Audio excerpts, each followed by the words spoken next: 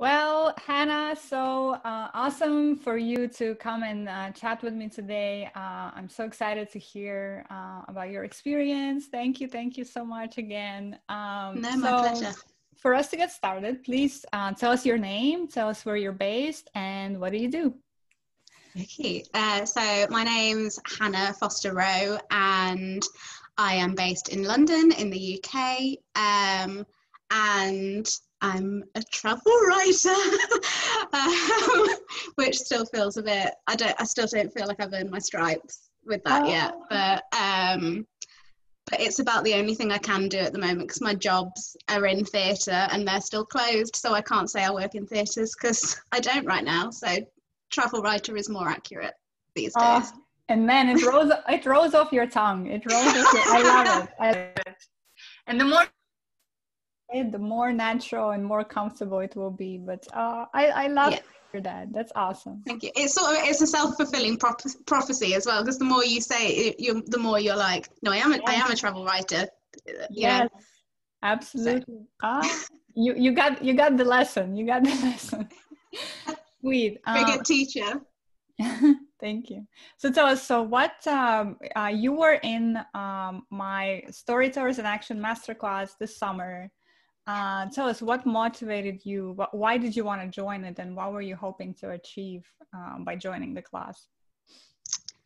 For me, like it just seeing it come up, it just came along at the most perfect point because I was like literally just before lockdown happened, I'd set myself up with a little travel blog and I set up the travel blog because I thought I was about to have my most exciting year of traveling ever, and then lockdown happened and I had to cancel my trip to Oman that was literally just about to happen. Oh, I had no idea you were Um, going to Oman. Oh my I was goodness. like, I was going to Oman. We were gonna go hiking in the mountains. We were gonna go into the desert. We were gonna go to a nature reserve on an island in the middle of the Gulf, and none of that happened. Um, so yeah, and it just felt like I got stuck into a bit of a. I felt a bit like, even though I was still sort of posting blogs and stuff from previous, like based on previous trips that I'd had, it felt a bit like I was screaming into the void because I was just like, people can't travel right now. They don't want to be reminded that they can't travel, um, and it just felt like it wasn't it wasn't really the it didn't feel like it was the right time for me to be blogging, and I just felt a bit stuck Yeah. because I was so excited about trying to start myself on that path. And then I saw, because I followed you on Instagram for a while, and it came up on Instagram and I was like, oh gosh, I think that's what I need. And I was furloughed from my job, so I wasn't working, so I really felt like I needed some kind of purpose. So yeah, so that's why I signed up for the course, and it was the best decision I've made in lockdown. So knowing that it was a good decision for you, what do you think was the most impactful element of the class, and what were some of your favorite parts? Definitely the fact that we were paired with accountability partners, because ever since we did the Gretchen Rubin 4 tendencies quiz that you had us all do, and I found out I was an obliger. So that means that I'm motivated by external pressures and by the fact that I don't want to let anyone down. So having an accountability partner was perfect because that was exactly what I needed, even though like right from the beginning, because I was lucky, I had 2 and they were both fantastic. And from the beginning we were very kind to one another, and we were just like, we're not, yes, we're your accountability partners, but we're not going to be horrible. We're not going to say do this or I'll be really disappointed in you. But it was, from the beginning, it was very supportive, and just a, you know, just a real sense of just us all wanting one another to do well, and so to be there for them in that sense, that was great. And Kate has continued to be my accountability buddy. We talk all the time. I was voice noting her the other day. So yeah, she's yeah, so that was good. And I just think just making a career in travel journalism just seem more accessible, and because you said, like, when you talk about it to other people, like people who are, you know, people who are interested in different things, and you hear yourself talk about it, and it feels like such a pipe dream when you say, like, oh, I want to pay to travel the world, to travel the world and write about it. Yes. And it's hard to validate that yourself, and sort of say, give yourself permission to actually pursue that. Yeah. But actually, you know, sitting down and listening to your seminars and doing the homework and stuff, it was like, you know, and also like it's not a pipe dream, and it's not as self-indulgent as you think. Like it's so, I don't know, it just really opened my eyes to the fact that it just wasn't this whimsical, intangible thing. It was entirely possible. Yes. Oh my Yeah. God, it makes me so happy to hear you say that, because in some way, it's just another line of work. Yeah. But like, somehow we have it in our society that, oh, it is whimsical, it is frivolous. Why? Yeah, because I saw someone on Instagram posting earlier. It's a travel photographer that I follow, and she's about to fly out to Guatemala to do a project there. And she made a point of saying in her Instagram stories, before anyone comes at me to say, you know, why are you traveling right now? You're being really irresponsible, that kind of thing. Just know that this is my job. I had to pitch for this work. Yeah. You know, we've had to prepare for this work. Like she was like, this is my work. Like this is the way I earn a living. She was like, I've taken all the precautions, I've taken a test, it's come back negative, I'm going to wear a face mask all the way there. Like, don't come at me and say, you know, and, you know, demonize me for traveling now, when actually I'm just working, I'm just trying to earn a living. Yes, absolutely. Yeah. I love that. Awesome. So tell me, so what are some of the things that you're implementing now or using now, since we've done, you know, the class was over, what now, 5 months ago or so? Oh my God. No, maybe less. Yeah, I guess 5 months. So are there some things that you're implementing that you're still using from the class that are helpful to you now? Yeah, I think I mentioned, you know, me and Kate are still accountability partnering, so that's really good. And it's very casual. We're not constantly emailing one another and being like, oh, have you submitted to that thing yet? Like, so definitely that. And just a lot of what, because a lot of the course I found was very, very holistic and very much like a self-help thing almost as well, which was exactly what I needed at the time. Because it's very much about self-belief, and very much about, you can't see it on my t-shirt, but I'm wearing a t-shirt that says grow your dreams, and I bought it just after finishing the course because I thought it sounded like something you'd say. And I was like, yes, grow your dreams. And you know, so a lot of the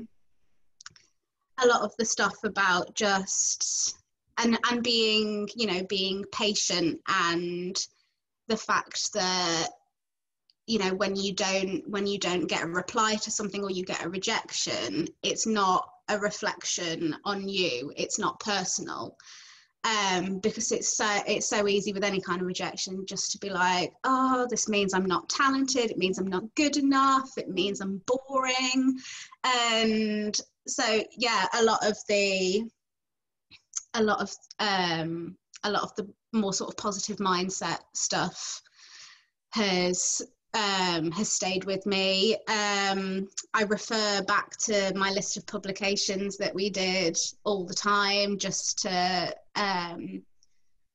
keep myself connected and make sure that, you know, what I'm doing now is a stepping stone towards, you know, potentially working with those publications. You know, just to make sure that I'm writing stuff like of a certain standard. Like, I don't want to just do top 10 things to see and do in London. Like, I want something that has a bit more body to it. So I make sure I just constantly check in and with my publications and being like, is this something they'd go for? Sounds like you're approaching your work strategically. Yeah, I think I'm quite a I'm Capricorn, so I'm a very practical person, and I do, and it's just sort of a natural thing for me to go back to. I go back to my publications list. I go back to the dream that you had us write down, and I'm just, you know, I refer every, you know, sort of decision I make to, is this going to take me a step closer to achieving that dream? And it's so helpful, and I feel like it's something, like, regardless of whether someone is a travel writer or a photographer or not, I think like that's something everyone should do. I agree. Especially at the moment when it feels like the future is so far away. And we don't know what that will look like, and so it's just really good to refer back to those things and being like, yes, like one day that's hopefully what things will look like. Yeah, for sure they will, because you're doing the work, right? You're doing the work, and you're being very strategic, and you're using that as your guidepost, as a like a, you know, that the lighthouse is there, you know which direction to go towards. Yeah. So I have no doubt.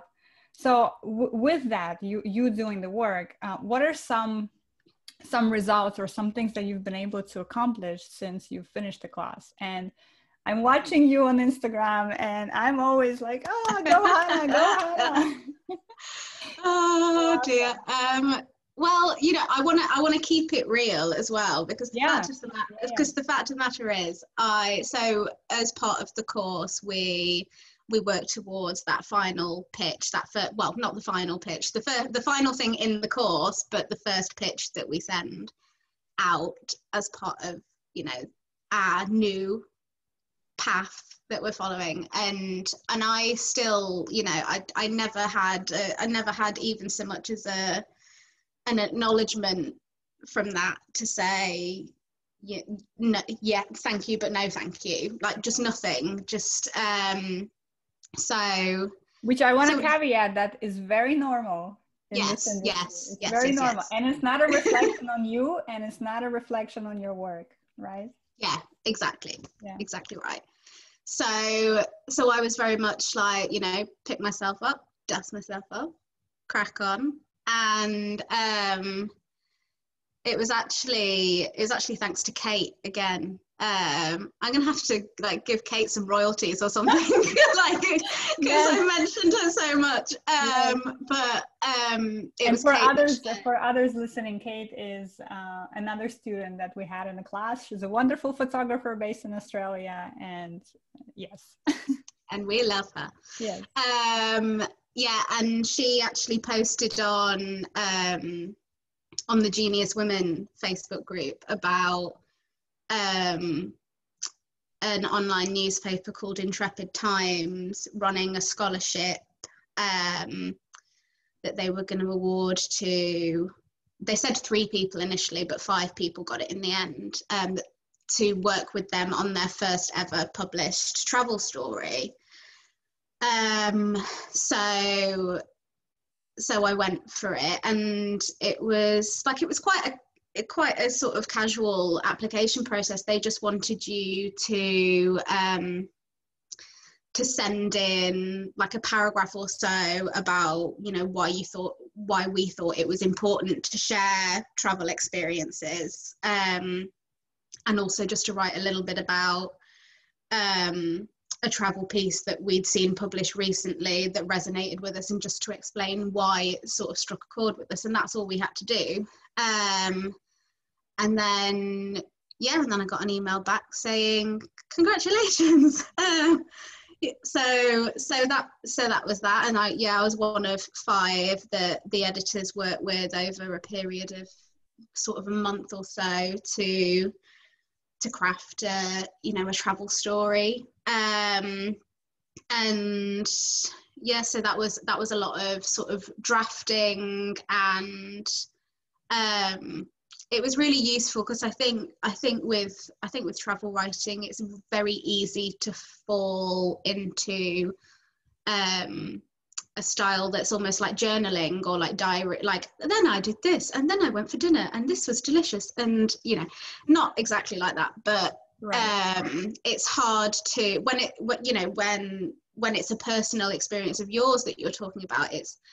It's not always an easy thing to be able to attribute meaning to other people with that. So it was a lot of how do I make this resonate with other people that don't know me from Adam. Right. So it was a lot of that, and it was good to, because that was my first experience ever of working with an editor, and sort of learning when to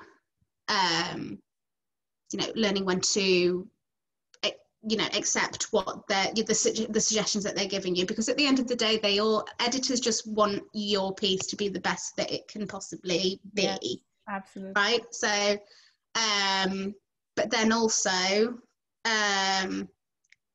knowing when to stand firm on something when you feel particularly strongly about something, and being able to vocalize that, and and I'd developed a good enough rapport with my editor to be like, actually, can we go this way, sort of thing. So that was good. That was a really good experience. So that piece is published on Intrepid Times. It's called The Parting Gift, and it's basically my origin story of my love for travel and my love for Paris. So Paris.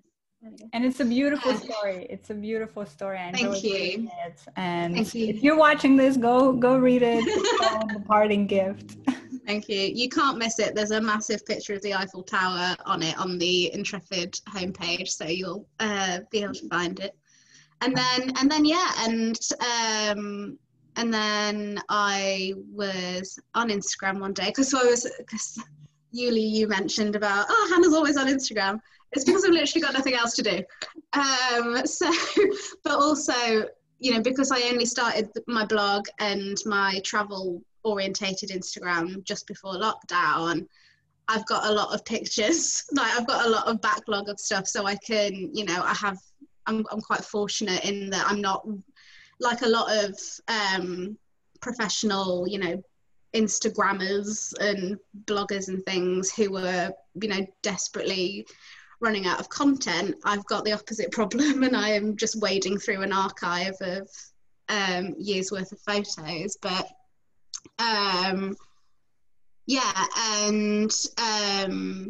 I posted something the other week, and I like a longer caption on Instagram. I use Instagram as not just because I don't class myself as a photographer at all. I don't have a super duper camera. I just take photos on my phone and edit them a bit, and I use Instagram primarily as a way of storytelling, and I put that in the captions.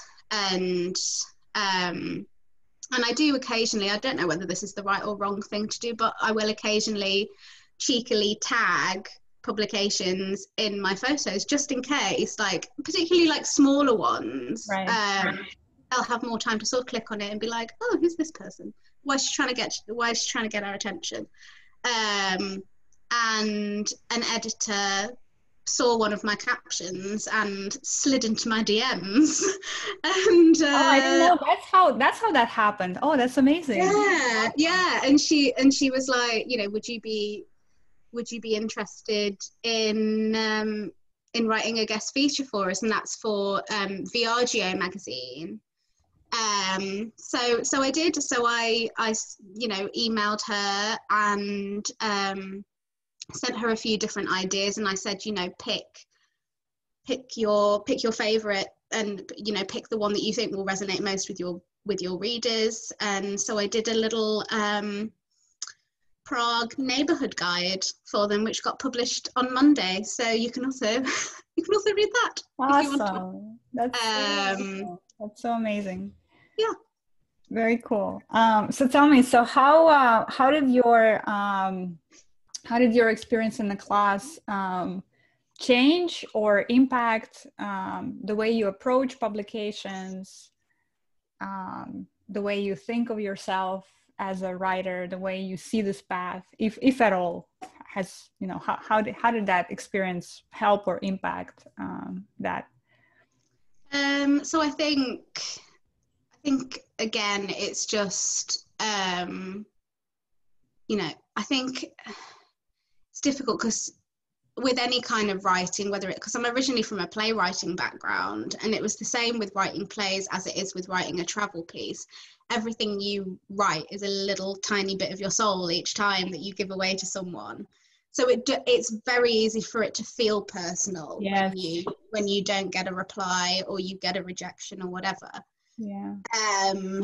And it's just, you know, so important to have it in your head all the time that, you know, it's not personal, and it's not a reflection on you. And you know, it's not made me afraid to sort of pitch anymore, because I always felt like there's this invisible glass ceiling, and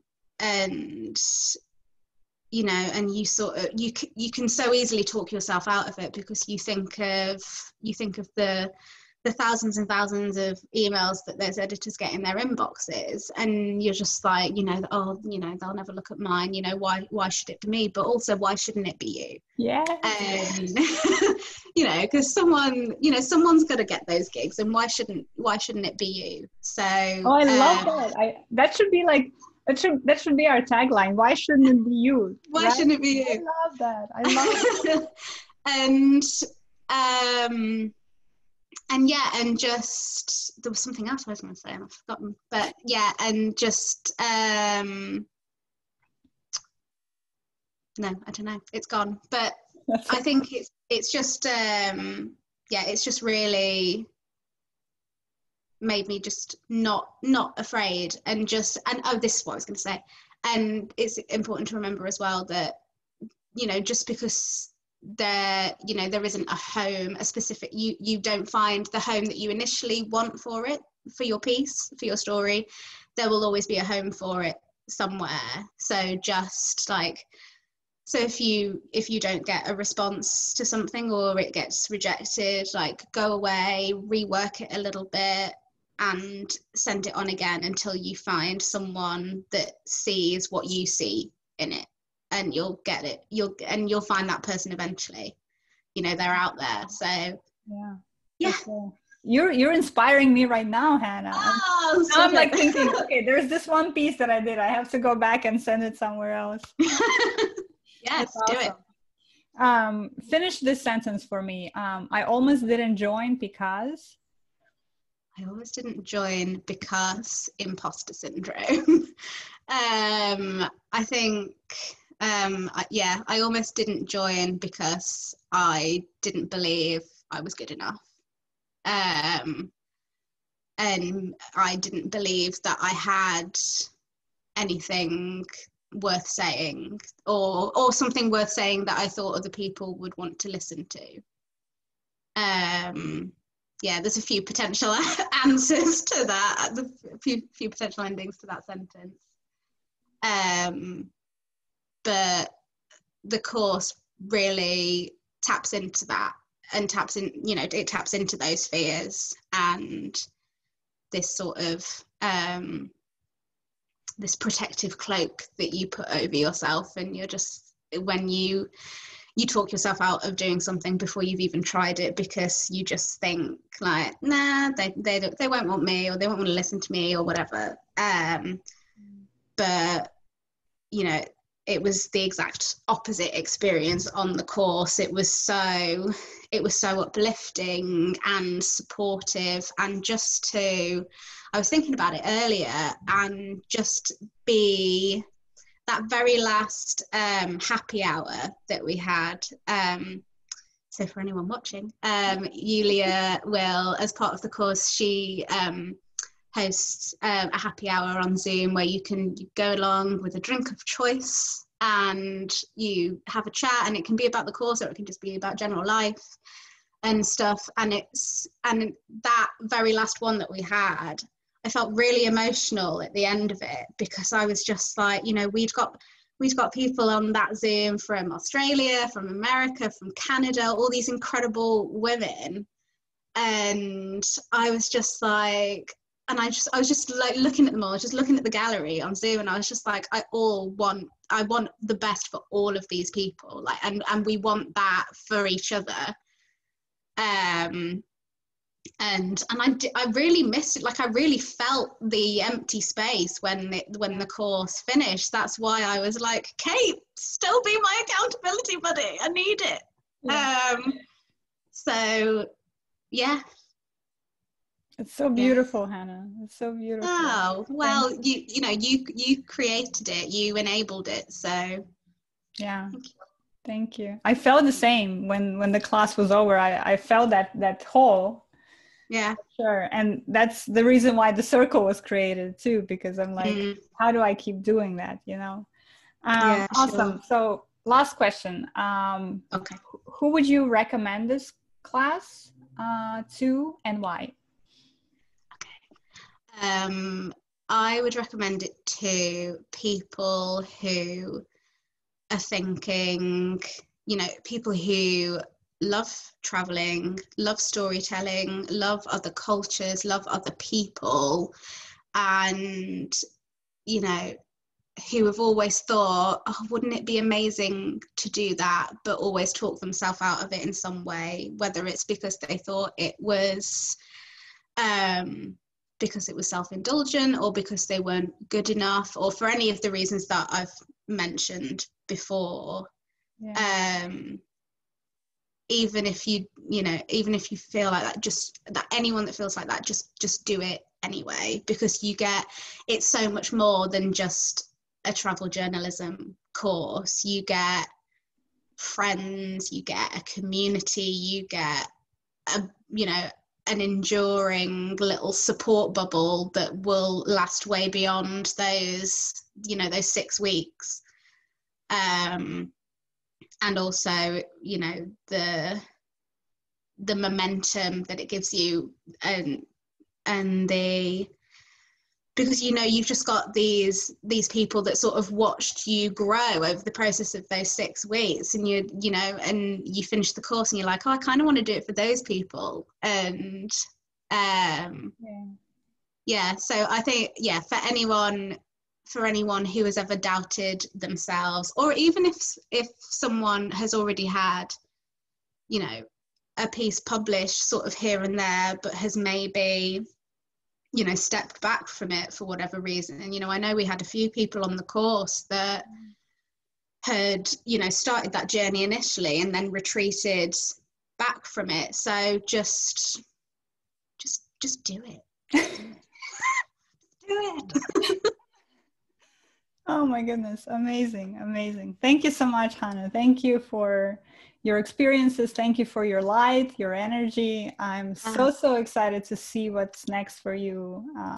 It's going to be wonderful. It's my pleasure. And thank you, because without you, you know, it may have happened eventually, but it wouldn't have sort of happened as quickly as it had. And I wouldn't have had the, you know, the kick up the bum I needed at that time. So thank you. Anytime. I can kick the bum anytime. Thank you. Amazing.